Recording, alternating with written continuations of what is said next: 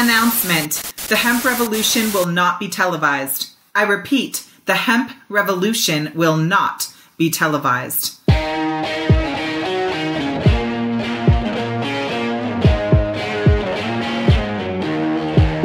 Welcome to the Hemp Revolution podcast, the global hotspot for the buzz and the cannabis. You can hear the stories of the green rush from the dreamers who are writing the rules, innovating the business, and changing history forever. Immerse yourself with the fascinating stories from the leaders in the hemp health revolution to learn how we are changing the game forever. Introducing your hosts, James Brinkerhoff and Sonia Gomez.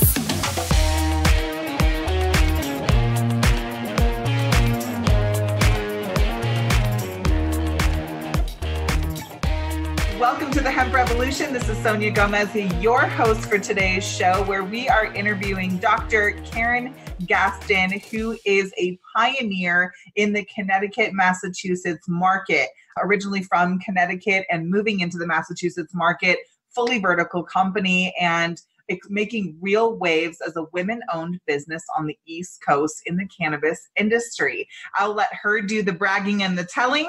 I am so super excited to hear her story and how she is keeping things and people in line in the new and emerging industry on the East Coast of the USA. What's up, Dr. Karen? How are you? Good. Thank you for having me.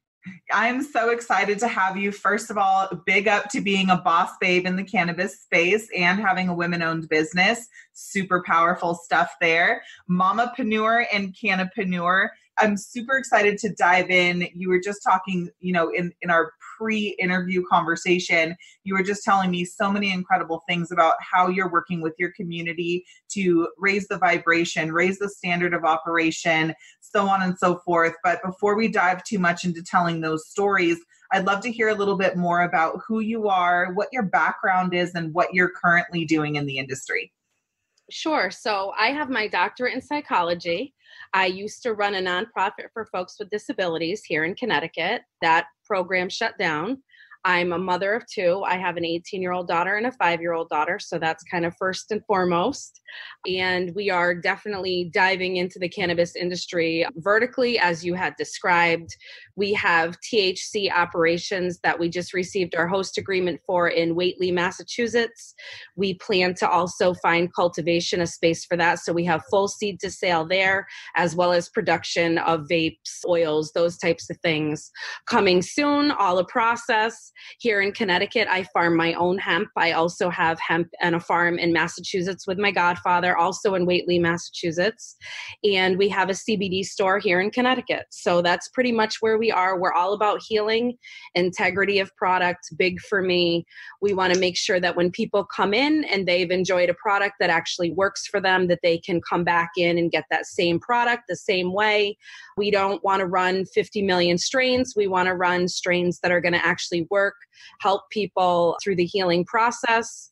It's what I went to school for. It's what I'm here for. I'm here for inspiration, and I'm all about community. Anyone that's trying to do it, I have no problem going out there and helping them.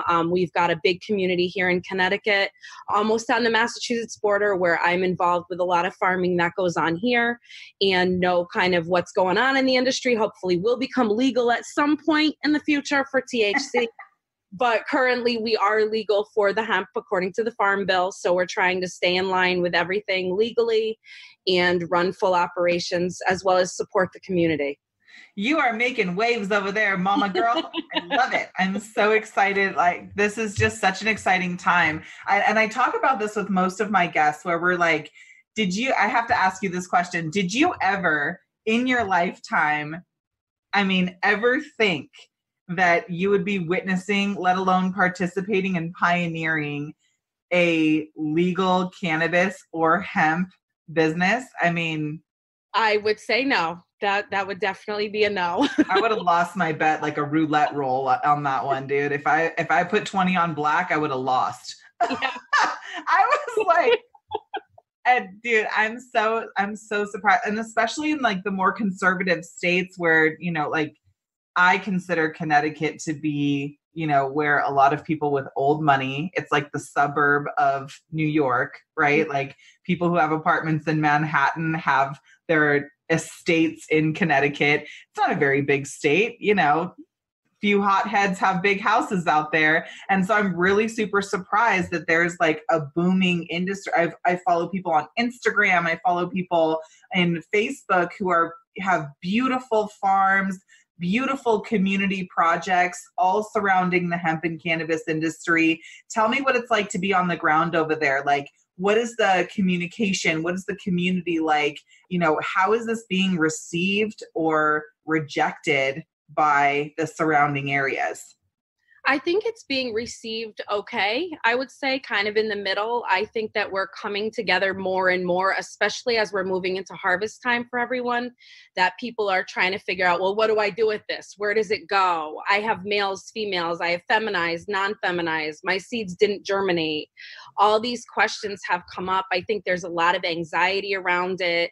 There's been a lot of misinformation around it. There needs to be more education. I think that we're learning through this year's grow, so that next year we're so much more, you know, available for support to help people, not on a paid consulting basis, but more of like how are we going to do this? Where are we going to sell it? There's a lot of folks coming from the West Coast that are telling us how to do things, but I'm not necessarily on board at sometimes because, you know, I'm doing my own research and realizing that we need to all come together and try to figure this out. I think it's more of there's a lot of different opinions. There's a lot of strong players in the field. There's farmers who have been farming for years upon years who, you know, just may have tried to get involved, but may have not had enough information. So I think that there's a lot more to come. I don't think that we're going to have enough hemp, especially here in the East Coast. I think that a lot of people are realizing that, you know, hey, I've had too many males. What do I do with them? I wish that I had feminized seeds, but they're astronomical in price.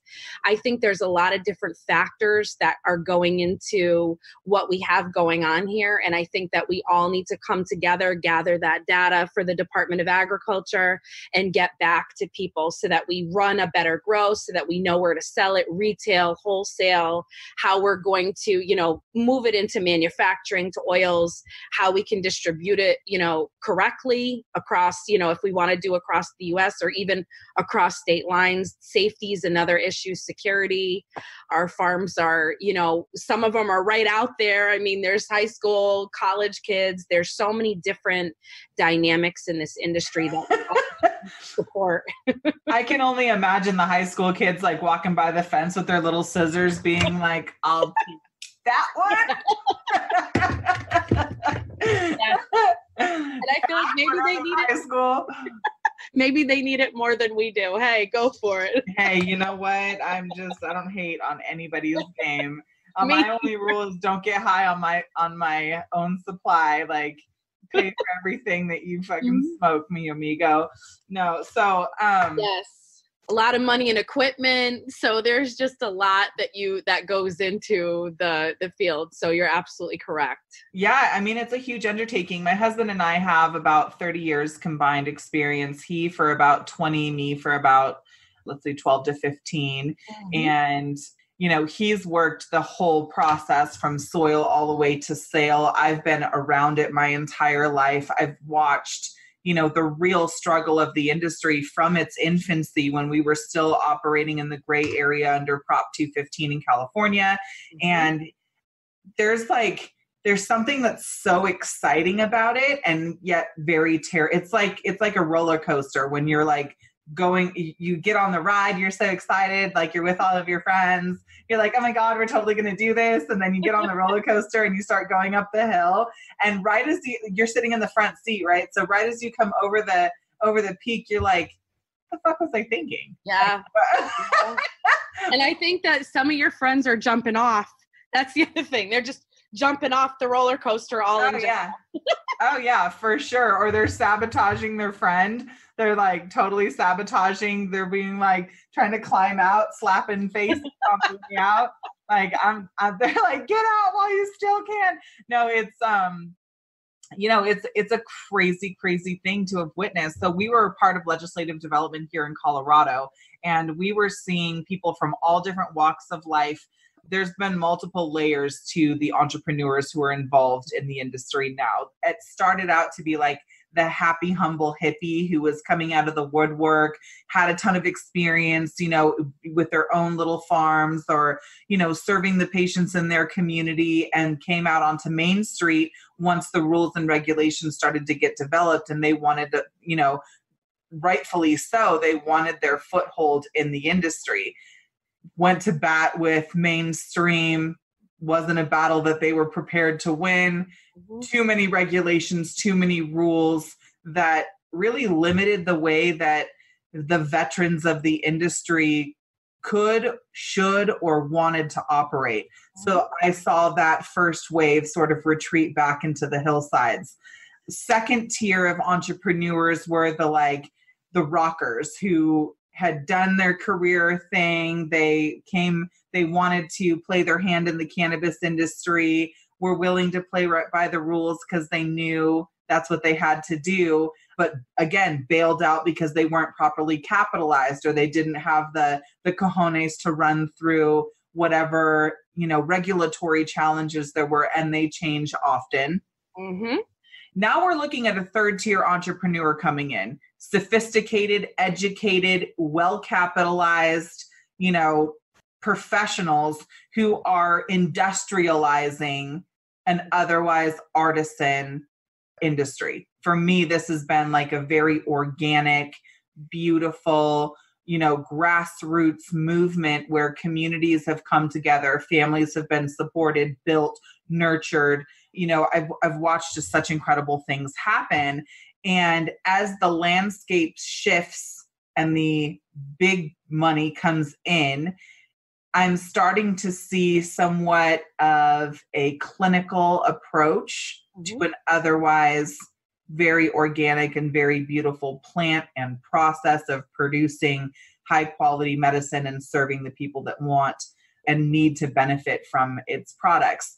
Are you seeing that same sort of trend in the new markets over in Connecticut and Massachusetts? What's the conversation with legislation there? And how are the communities responding to this very quickly growing industry over there? I mean, I just have a lot of different things to say about that. I don't think that we're necessarily, I think that we might be starting from where you guys have potentially started with. I think there's a lot of people in the industry that are probably all three that you mentioned. And I think that there's people out there that are like, I want to make a fast buck. I've been growing, in my closet. I can, grow this big capacity in fields. And then they're like, whoa, no. We had, I think in Massachusetts, we actually had a hemp inspection yesterday. So they had noted there were 7 growers last year and some had to destroy crops. So they don't have a lot of data around that. I'm seeing everybody kind of in the pot at this point. I think that the way that, I would look at it as I think your person that's going to probably do the best, at least in the craft side of it and actually getting the job done, is someone who is educated, who's motivated, who's willing to be part of, the community, that's willing to help other people. You can't do this by yourself. You need a big team in order to make it happen. You would need a lot of investment if you were trying to pull a lot of acres of this plant actually the right way. I've noted people here that are actually part of the association in Connecticut that were supposed to grow in specific areas that weren't able to, maybe because of time constraints, seeds that didn't germinate, things of that nature. So I think that, the ideal setup is probably someone who's extremely educated and obviously has the capital. Then you go in there kind of free flowing and really can make it happen. I hope that we don't get too clinical in the industry. I think that there's a lot to offer outside of, because clinical kind of screams to me maybe more of the pharmaceutical piece that we all know is eventually going to be coming to us. But I think that just like craft beers, I think that we can stay with craft cannabis growing really well. There's a lot of people that really know what they're doing, that can do it on a large scale, that can, support a community. So I think that, the ideal setup is the educated and the person that has a lot of capital. But I can tell you that a lot of my capital is gone and we stay educated. And I have a team that's working with me for now, waiting for the results in the end. So that's how much belief is there in what's going on, in what we're doing and what I'm doing, what, my daughter's doing, and what some of the other farming communities are doing. So I think it's still back to that relationship piece of that, hometown organic folks that really want to get something going. And there's a way for that without like the big money companies necessarily coming in. I think there's a space for us. And I think that states are recognizing it, which was part of your question, but they don't know how to fix it so that it's more open to minorities. It's more open to women. It's not just the same kind of group that are going in and, buying and selling and just not having it be something of a healing property. So I don't know if that necessarily answers the question, but I think that we're in a space where you guys were, and I think we're learning on our own over here regardless. And I think that we need to take more from what happened in the West and put it into the East, to be honest with you. Sun always rises in the east. So I think I think you guys are on the dawn of a new horizon here. I mean, yes. Not to be cliche, but what, in my opinion, California had a real opportunity in '96 to do things right, and they fucked it up pretty bad. I mean, we lost easy 10, 15 years of what could have otherwise been taxable revenue. And, I believe we would have seen a significant transformation across the state had we opened up a legal model for cannabis to be cultivated and distributed and patients to have safe and legal access to quality product. Instead, we took this nonprofit approach. Colorado fixed a lot of those challenges, but created new ones. In Colorado, when we first started out, we had to be fully vertically integrated. A lot of marriages and partnerships were created in the industry to accommodate this fully vertical business model. And we're seeing the aftermath of that now where, these, wham, bam, thank you, ma'am partnerships where somebody was an expert grower or an expert retail person are now exploding. Multiple millions are on the line. These big brand businesses have all of this internal conflict, and there's a lot being left to the wayside, in my personal opinion. Even though you walk into a store or you see, these glossy brands, these glossy advertisings, and you walk into an environment where there's, shelves chock full of product, there's still this, like, for the industry insiders, there's still this, sort of battlefield type environment where everyone's looking over their shoulder, everyone's acting very cautiously, everyone's kind of suspicious of one another. And I don't remember that being a vibe in the grassroots movement of the industry. People have been battered and bruised in this process. What do you think is going to happen, as the industry matures over in Connecticut, Massachusetts, and other places on the East Coast?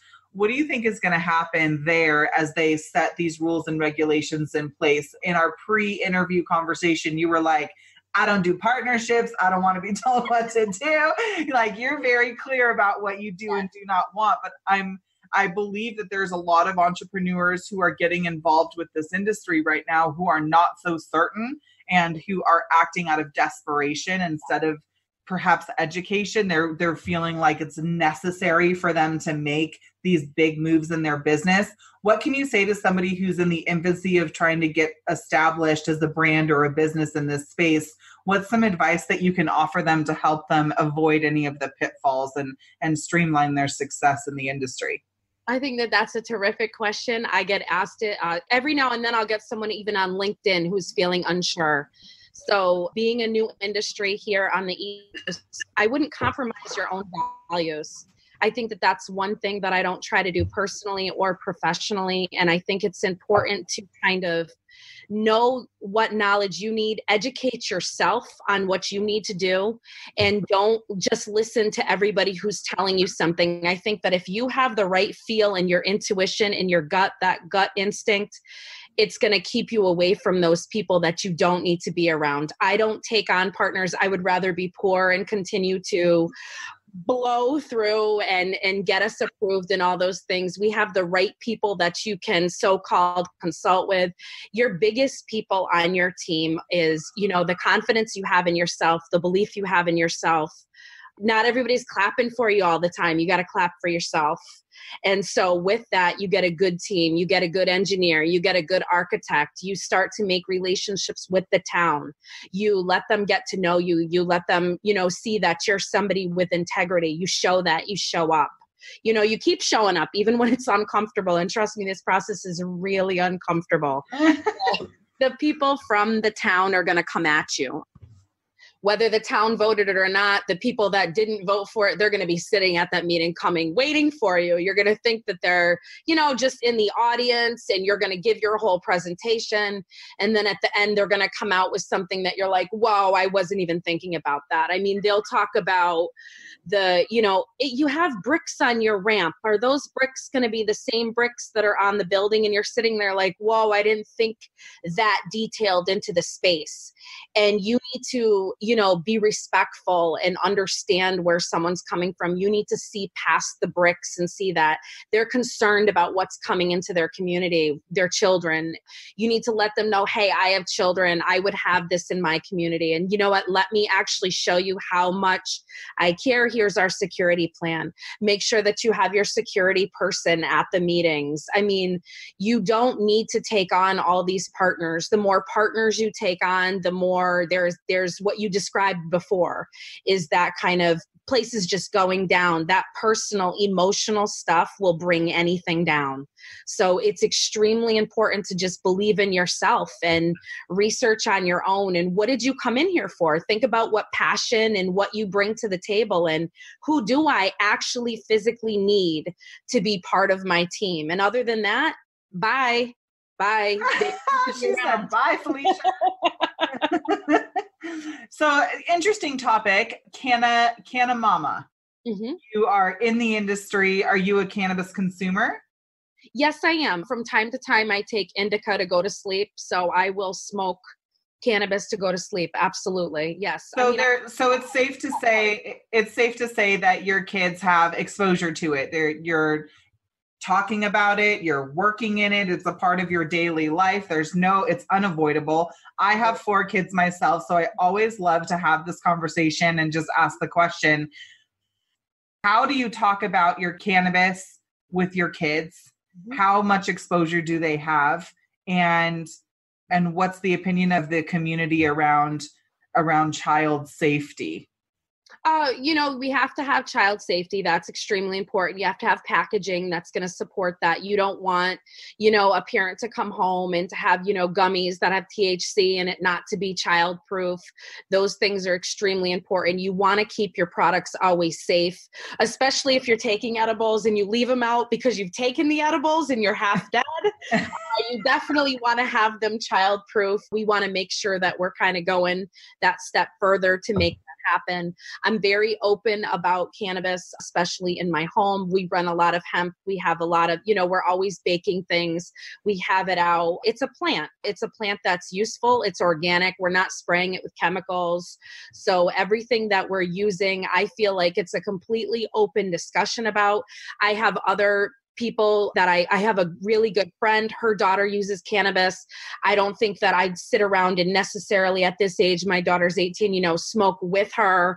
But if it was going on, that's fine. I'm very open to it. I think that there's such great properties about cannabis that I would rather have than my child drinking or doing other drugs. Cannabis to me is not a gateway drug. It's something that has pulled people out of the other drug market. It's something that has helped people where, they can't sleep, they have anxiety. We have folks that take our oils that, they've had panic attacks. Put a little bit under your tongue and your life is so much better. I mean, how can you go wrong with a product like that? There's, the research, there's going to be more research out there, but it's not supporting negative effects. And I think the plant is just amazing, marvelous, and we should embrace it. And we should teach and educate. When you don't educate, you leave doors open to allow your children to be educated by maybe other children and other people who might not know. So I think it's our job and responsibility to educate our children, the community, and make sure that everybody's safe. I mean, childproofing is important. So let's make sure everybody's safe at all times too.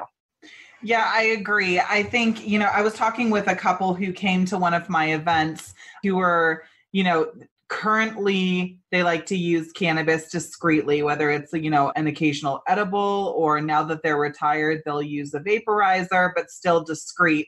And they were describing the difference in their household right now, whereas when they were actively parenting, their kids were in school, so on and so forth, cannabis was it was a total deal breaker.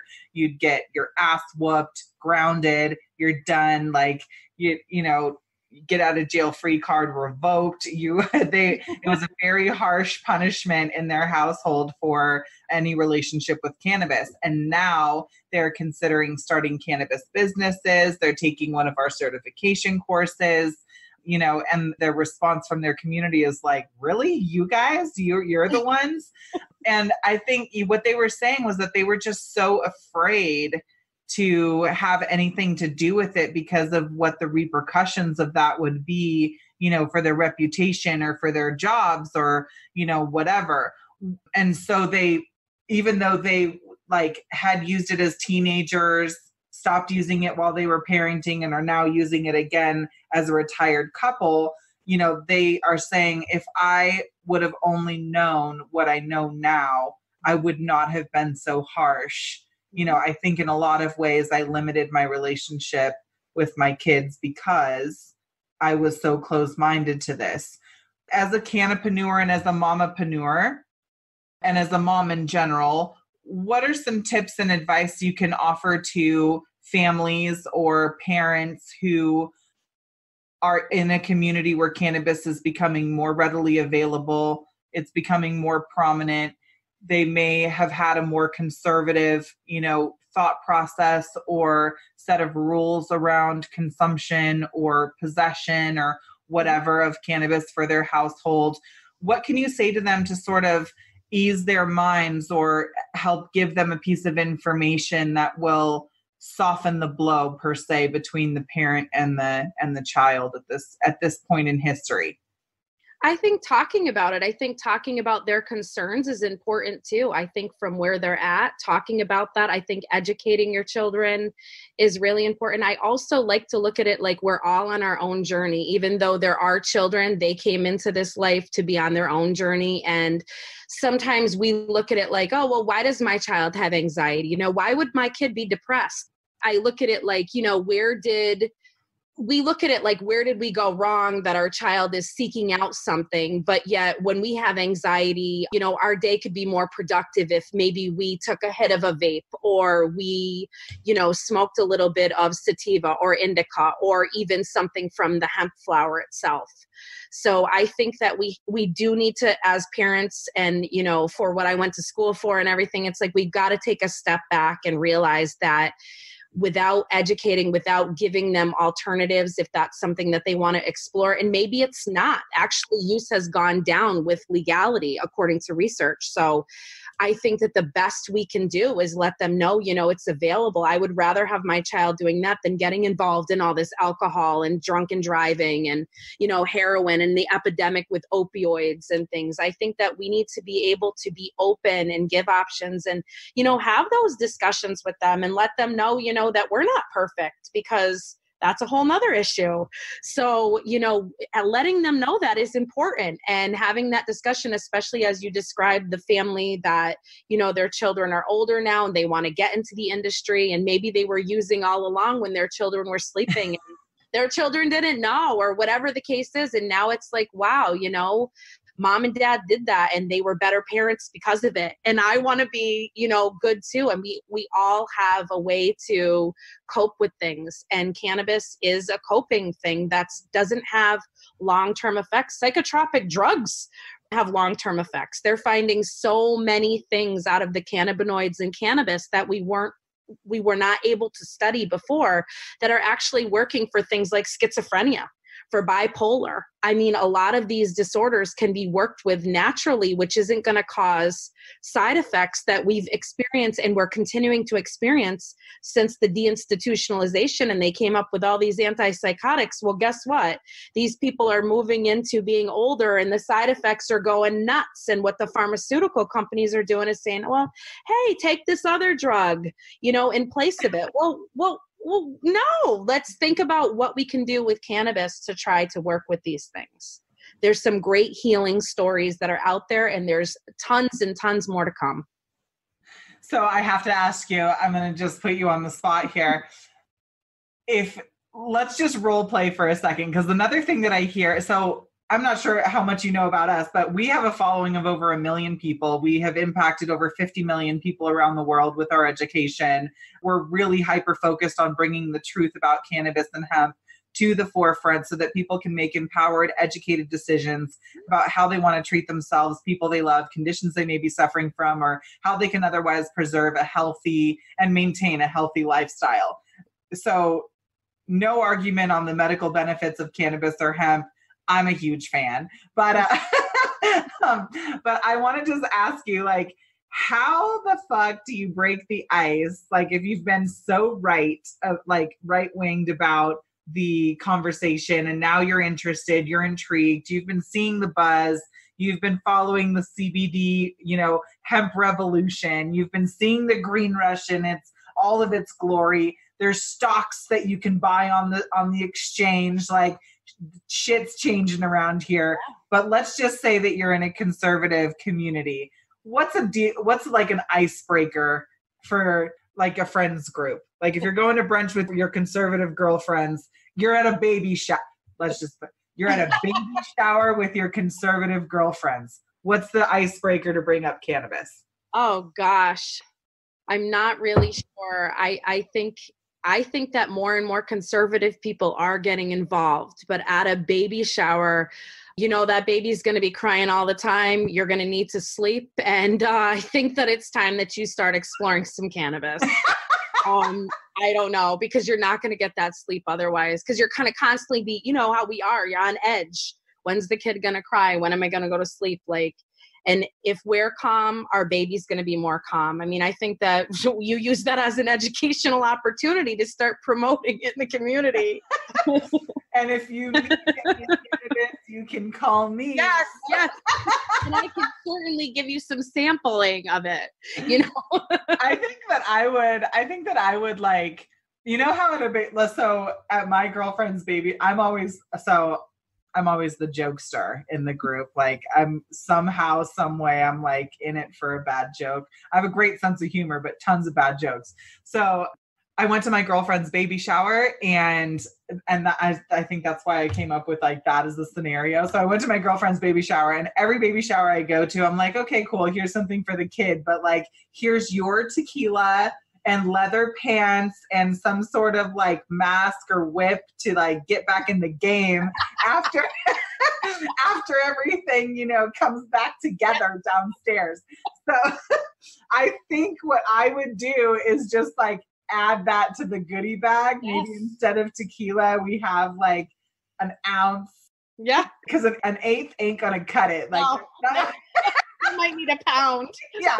We're going to just put an ounce in there. And like a not intimidating little pipe, or maybe like a vaporizer, some gummy bears, like a little gift bag. And she's going to be like, oh my God, what's this? Oh, it's fun stuff.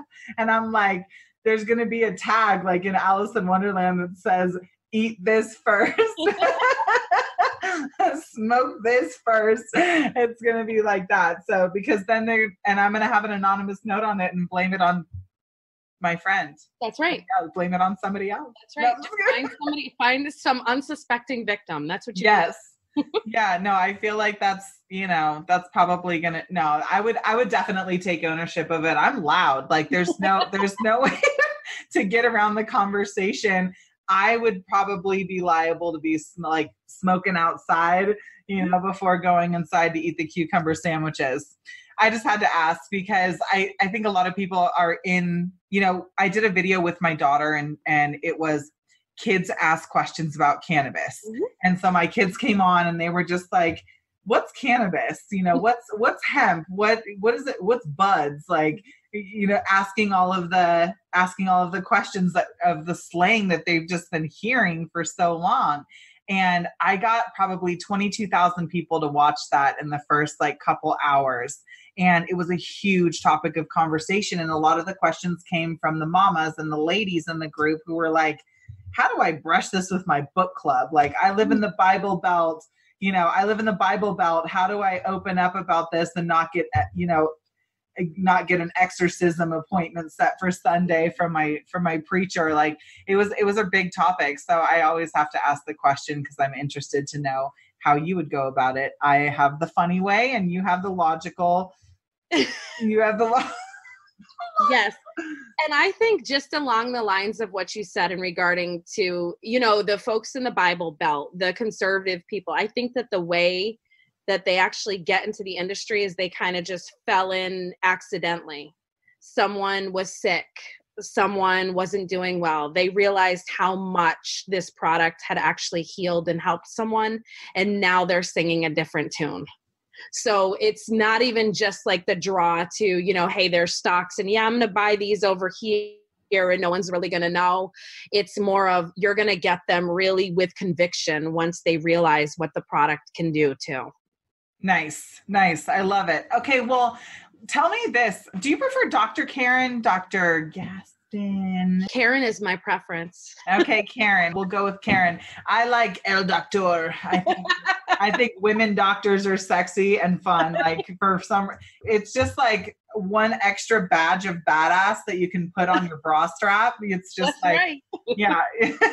So, okay, Karen, tell me about your business over in your CBD retail store. Mm-hmm. What kind of volume is running through there? Like, I want to know it all. Like, there's all of these apothecaries popping up all over the place for CBD distribution. Just like there's cannabis dispensaries, now there's CBD dispensaries popping up all over the place. Some people only carry their brand. Others are a plethora of brands. What is your model? Are you supporting other businesses and other brands coming into your space? Are you guys like solely selling your brand? What's the name of your brand? Tell me about the retail store. So we have our retail brand. So our mother company is the Diamond Shine Community. So that's what we have for THC. Our actual CBD brand is LNK. So it's LNK CBD. That's my initial and my two daughters' initials. So we actually run our own brand. Everything we make ourselves. So it's myself and my daughter right now. We've been open for about 3 months. Our revenues continue to increase. I think what separates us is that we are seed to sale. We actually farm it. I think a big component is education, and it will be for the THC dispensary as well. I think folks are coming in, they're curious. We're getting a lot of people, I would say from the age group of 35 to like 90 something coming in, curious, even starting. We have folks who are elderly who are starting to vape. So we offer vape pens, we have lotions, we of course carry all of the oils, we make edibles, we have gummies, cookies, brownies. Lollipops. We cater to what folks are asking us for. If they want higher CBD content, we advise them towards the dispensary if it's higher than what we can offer. We haven't taken on anyone else's products because we can't really guarantee it. A lot of the people in the area have products from other places that may have no THC. We carry only full spectrum items. So everything is whole plant. I believe in that. It's important to have the entourage effect to work for folks that are coming in for issues. Our products, we have great reviews when people come in. It's really word of mouth. We can't advertise much at all. So, I can help you with advertising. That I nailed. I don't know how the fuck I did it, but my husband and no, seriously, like, let's just talk about this for a second. Not to interrupt. I'm so sorry. Like, I just get so excited about this because there's major incredible brands, incredible businesses, incredible entrepreneurs who are being lost in the forest of Nowheresville because they can't figure out advertising, or their banking shuts them down, or as you mentioned, like their supply chain is just not steady. And so they gain momentum and they lose momentum. 10 steps forwards, 50 steps back. It takes so much time and energy to recover from getting shut down in your advertising or spending the time and money trying to figure out banking or, stabilizing your supply chain. So I have a lot of admiration for you in building this vertical brand and how you are involving your kids in creating products that are helping your community, how you're having education be at the forefront. That's a lot of what we've done. So really, really admire that. But for the last 3.5 years, my husband and I and my very small team of Oompa Loompas have been able to get ads approved and build a massive community and subscriber list around our products, message, mission, movement. And no matter what we have to sell or no matter what the next new thing is, we've been able to create an internal ecosystem for our business through our methods of advertising on every major social media channel out there. Facebook, Instagram, Google, you name it, we've been able to do. I mean, we've built YouTube channels to 10,000 people in a week. Like we've been able to do it. And it's so powerful. It's so powerful for businesses like yours who are actually doing it right, who have a message, who have a mission, who are leaders in their community to be able to expand their reach and share that with the world so that, there is becoming like a hyper awareness, right? Of people who are doing it right. Not just corporations who are coming in to, make that fast buck or extract the cash. I think that there has to be a real theme, and what I love about you is you're coming into the community and into an environment that could otherwise be misunderstood as volatile. And you're coming with the energy of what can I bring rather than what can I take. So anyways, if advertising or promotion is something that you need or want support with, we can totally help. And one of the things that we absolutely love to do is help highlight companies and professionals like yours. That's why you're here on our show, because I'm constantly stalking you guys and figuring out like who are the change makers in the game who need an opportunity to share their message, their mission, use their voice.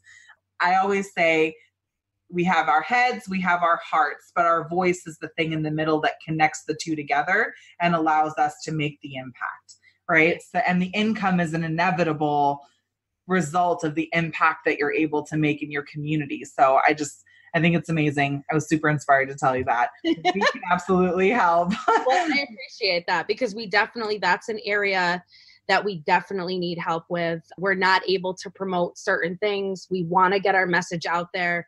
I get a lot of calls during the day, like, do I need a medical card? Just things that if they were educated somewhere else to know that they could go to the CBD stores, I think that they would be exploding more where people didn't feel like they couldn't go. Or, I even had a little sign just made up that says no medical card needed. You don't need it for our store. So come in, even if you're not going to buy anything, we were giving away samples when we first opened so that people could, check it out. I mean, people need the product. It's something better than taking, a leave and other types of medication or going towards street drugs, those type of things. I mean, where your product's coming from. Our products are certified. That's important to us. We grow our own so that it's organic. There's a lot of people that aren't. So we're making sure of this, and we're reluctant to take in on other brands. Not that we might not be open to it in the future. It's just that they have to be a brand that's researched and of integrity before we can offer it to our consumers. That's the type of business we want across the board for the mother company as well as for our L&K CBD. And I really feel like the CBD in and of itself is going to be an explosive and far larger market than even the THC market is. I agree. Without education though, and promotion, as you're discussing, people aren't getting that right information. And then a lot of times they're going to a store with people that don't have our same mission. So they don't know what to buy. They don't know what to do. They don't know even how much to take. And so that's, there's so many different variables to the equation that need to come to light, and we all need to focus as a community to make that happen. And there's a lot of really good companies out there, like you said, that are probably going to the wayside because they can't figure it out, or they can't get word of mouth out fast enough to kind of sustain what they're trying to do. And you're right, if you don't have consistency of products when people come through the door, the trust is lacking. Mm-hmm. So if someone came in and they got, 1,500 milligram oil and you weren't able to obtain the hemp to make your 1,500 milligram oil, you may have lost that customer because they're like, wait a minute, why did you not have it? I mean, we even have dog treats. People are huge about animals. We have a big horse community out here. So people give CBD to their horses. They give, some of the dog treats actually to their horses. They're all organic. So we need to make sure that that stuff is available. If someone is taking gummies because it's all they can take and they have cancer, and if those gummies aren't there, that's a problem. If you don't have product to make sure that you have them, your business is going to slip and slide away. So it's important to always have that, and building up with good people that are doing the same will ensure the prosperity of all of us, really. Yeah, we definitely have a vibe of together as one. And I think, right now we have a very delicate, we're walking on a delicate thread right now where big business is closing in. And those of us who have pioneered in this industry, who have, risked it all, we put all of our time, all of our money, major sacrifices with our kids, time that we will never get back. I mean, right. Money is not such a big thing, but when you invest the time, like bitches are getting old over here. Yeah. Like I'm getting gray hair. Like I got me a new little fold in the eye. Like shit is getting real around this part of the town, Yeah. I'm going to need a SOS, send the eye cream.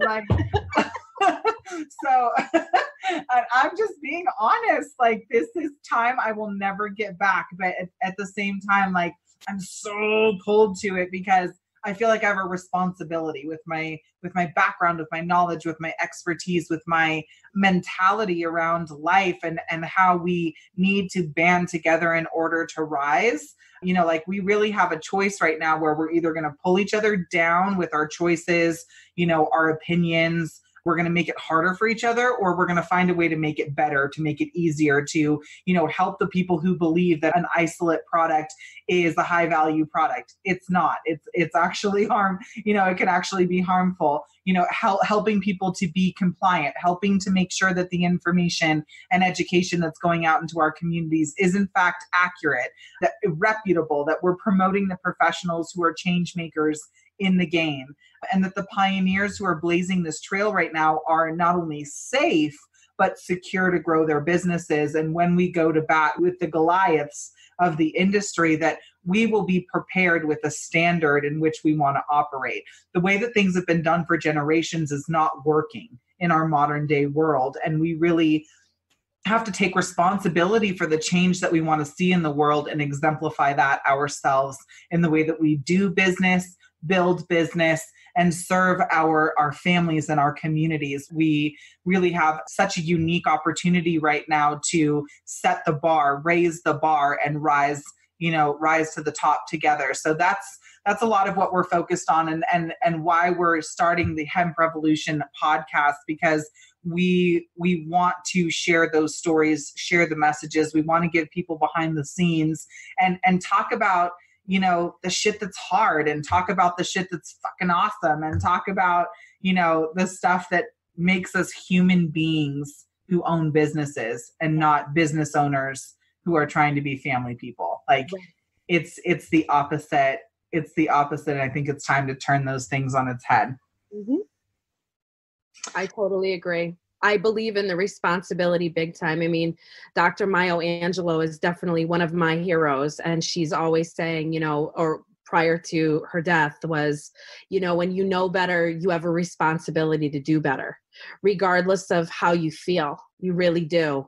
And there's a lot of people that may have a few 2-cent opinions to say about me from time to time, or maybe more than from time to time. But I can assure you that I'm not going to let that get in the way of helping them or anyone else, because I know better, and whatever they have going on is a reflection of them. And my responsibility is to still do better. And if they needed something from me, you're damn sure I'm going to be there if I can come through and make it happen. So I love it. I love it. Well, Karen, I'm so honored to meet you. Congratulations on all of your incredible success and going toe to toe with your community there and trying to bring awareness and, create opportunity for the generations that are going to be raised in that space is, amazing. And another even bigger accomplishment, in my opinion, is how you're bringing your family together around this plant. And for me, it could be underwater basket weaving, but I think a lot of families are struggling to find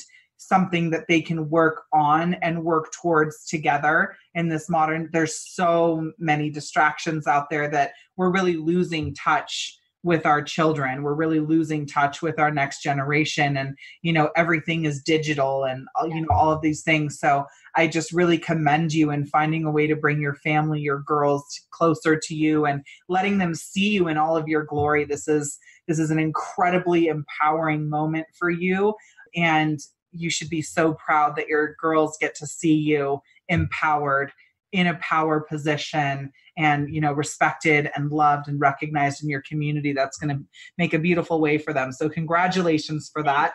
Any final words for our listeners? Just keep going. I mean, don't let things deter you.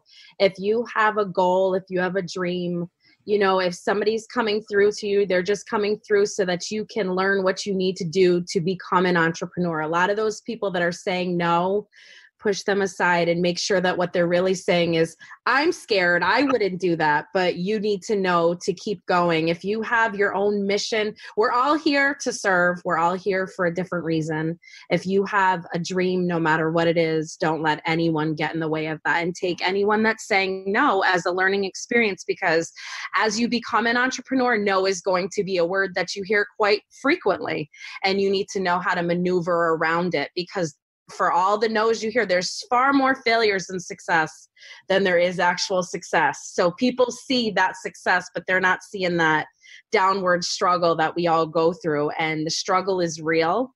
It's to build you up. It's to strengthen you. And I can tell you that what's coming is going to be amazing. And just keep going. Keep going. Just keep swimming. Just keep swimming. Just keep swimming, swimming, swimming. Dude, that is the vibe right now. Just keep swimming. Now, you guys, this is such an empowering moment for this generation. What we are witnessing in our lifetime is absolutely incredible. It's historical. This is next to the gold rush. This is next to the oil boom, the tech boom. This is, next to all of these points in history where life as we know it has transformed. This is the hemp revolution right now. We are seeing the true value of this plant being brought to life every single day, whether it's, for relieving occasional side effects of daily life and struggle, whether it is preserving an otherwise healthy lifestyle, whether you are looking to this plant and its relatives and its derivatives to transform the way that you feel and function on a daily basis, or even manage a life-altering diagnosis. This is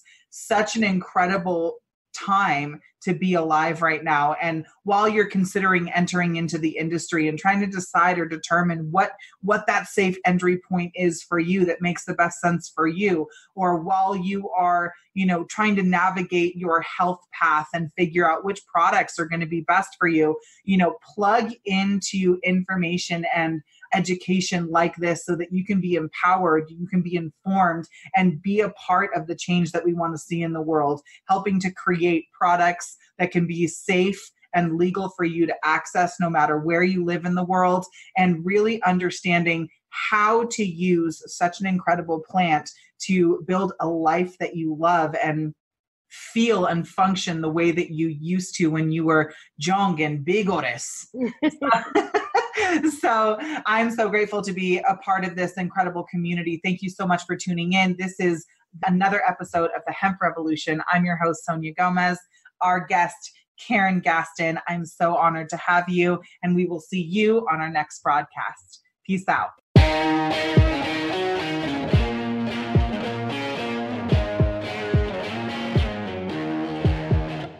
Thanks for listening to another Rockstar episode of the Hemp Revolution podcast. I'm your host, Sonia Gomez, and just for you, we took notes on this episode along with the links and other resources mentioned inside of today's show.